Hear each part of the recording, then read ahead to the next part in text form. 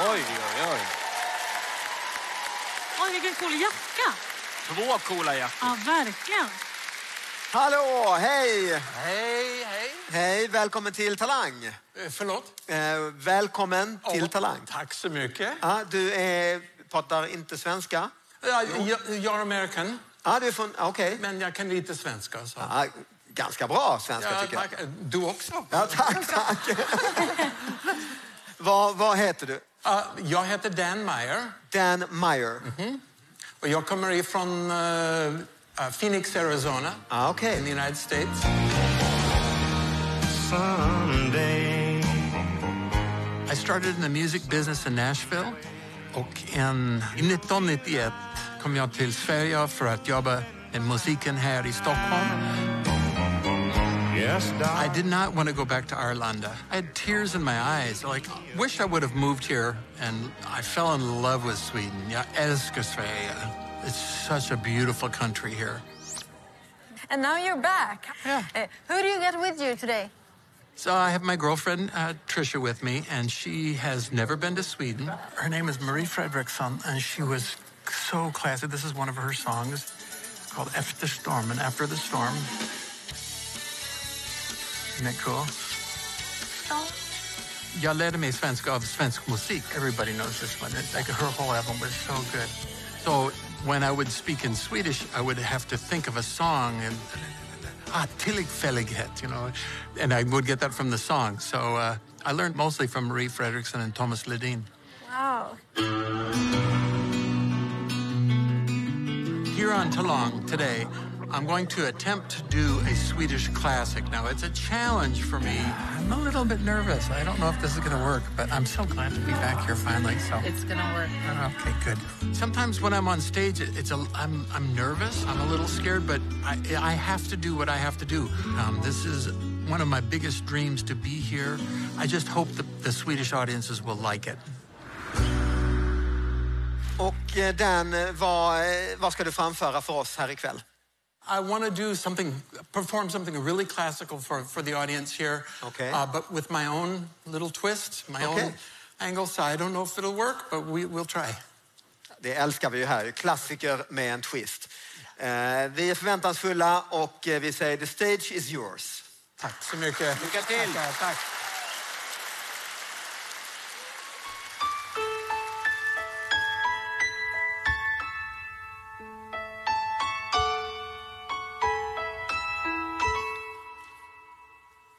Nej. Aha.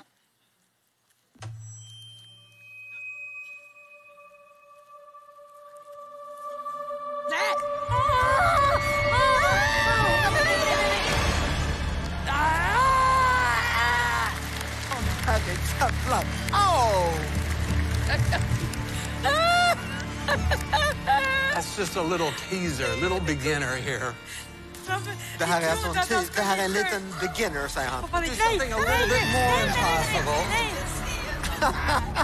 Det här var absolut inte vad jag ville säga. Nej, snälla, inte.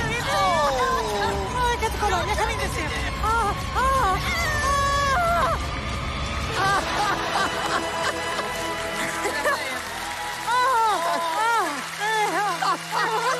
Jag var panik.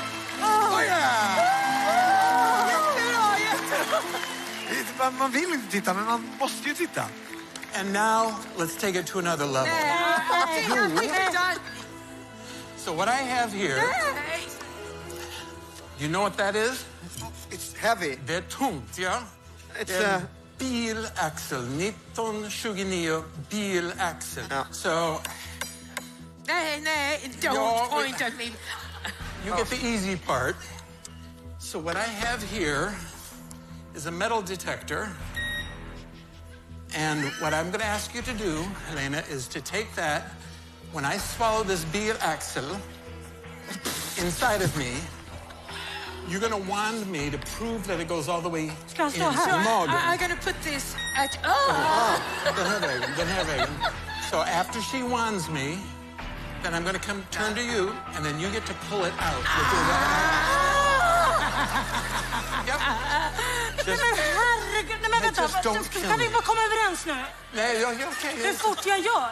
You just pull it out very quickly. If you wait, my stomach can puncture. So pull it very quick, but don't cut my throat. Just and not up my backbone like brrr, that really hurts. Du säger till när jag drar. Eller du kan inte prata. Jag kan inte prata med dig. Han har ju laxen i halsen. Jag säger till när du ska dra. Okej, jag gör det, men jag gör det. Ja, men nu gör vi. Det här är ni får skärpa er. Det är faktiskt farligt på riktigt. Nej, men David! Okej, jag kan inte kolla,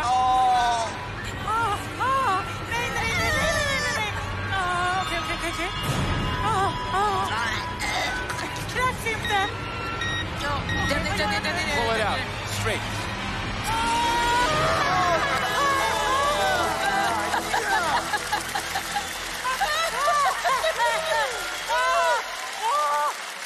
Thank you for not killing me. Men det är bara en del av en bil. Now an entire car. Yeah, watch this.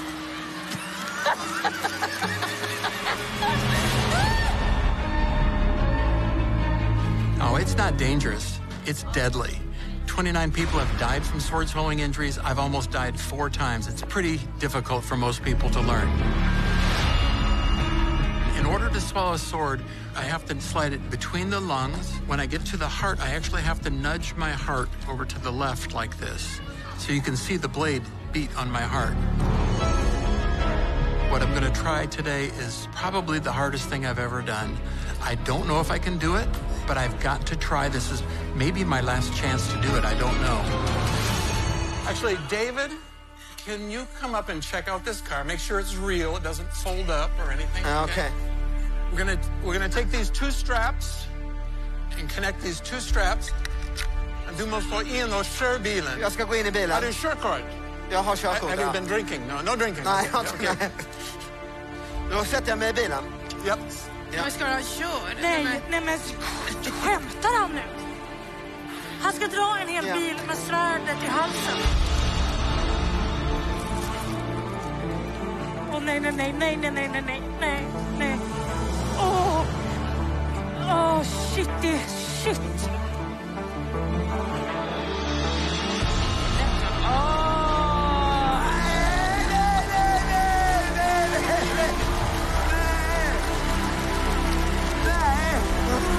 Vad är detta? Vad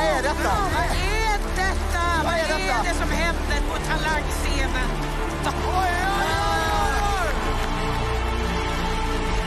Han gjorde det!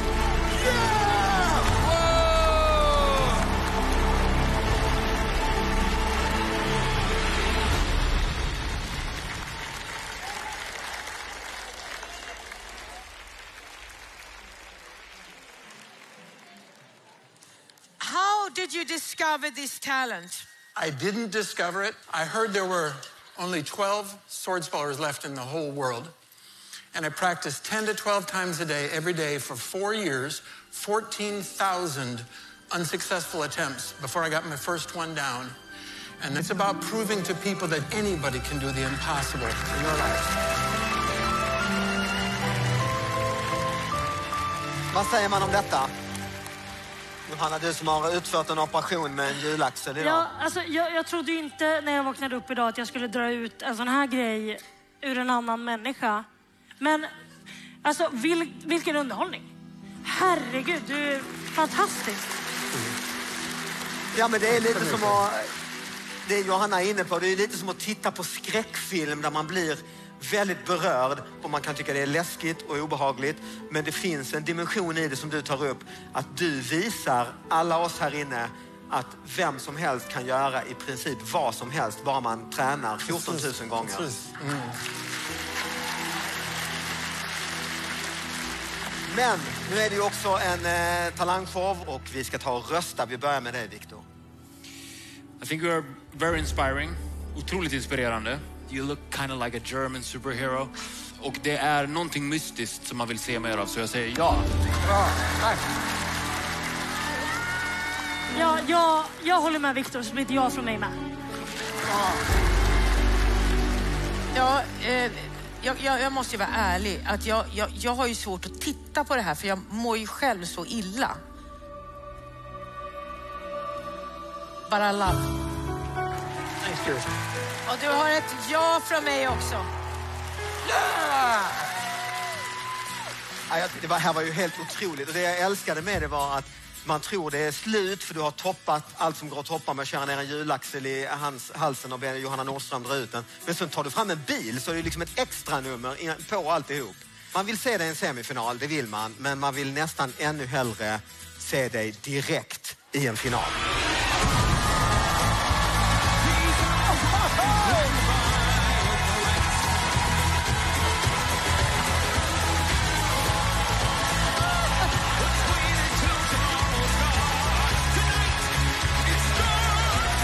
Amerikanen Dan Meyer! Wow!